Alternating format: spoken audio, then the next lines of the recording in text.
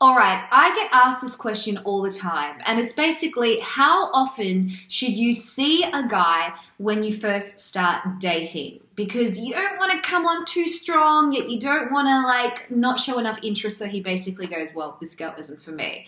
In this video, I actually give you a strategy and a guideline on how often you should see a guy when you first start dating.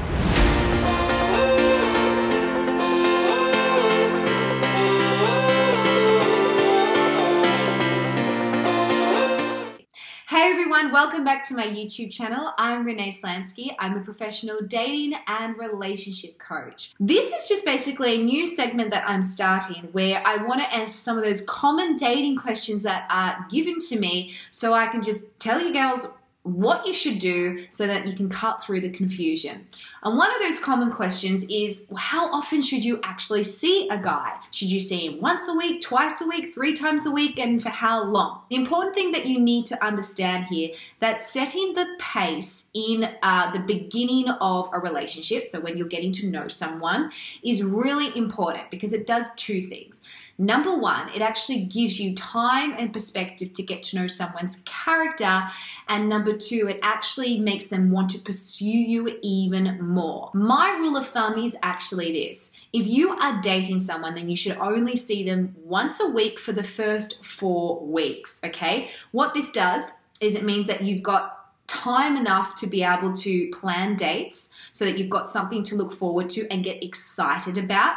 It gives you, again, an indication of whether or not he's going to continue to invest in you because he can't see you every single day or a few times in 1 week. And a good month of only seeing each other once a week, so that's 4 times in 1 month, really helps you work out, again, is this person invested and what do I actually know about them? Those first 4 dates should be really casual dates. So they shouldn't be going back to each other's houses in between there or doing things overly familiar and intimate. Ladies, if you want a guy to pursue you and woo you, but not only that, you want the right man with the right intentions, then you can't rush this process. You have to understand that even if he's really keen on you and he wants to speed things up or get intimate really soon, it doesn't mean that you should. And this brings me to my free webinar that I have for you girls. It's all about understanding the 3 common mistakes that we make in dating and the 3 shifts we need to make to really set ourselves up to attract and build a healthy dating life, which then leads to a healthy relationship. Now, that's what I suggest that you should be doing in the first month.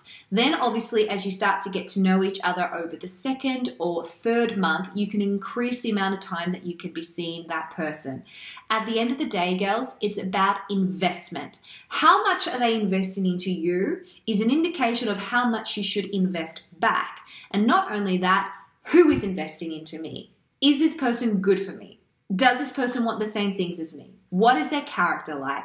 That is just as important to ask yourself as well as how often I should see this person. Hope that helped you. You can get the access to the free webinar in the link down below.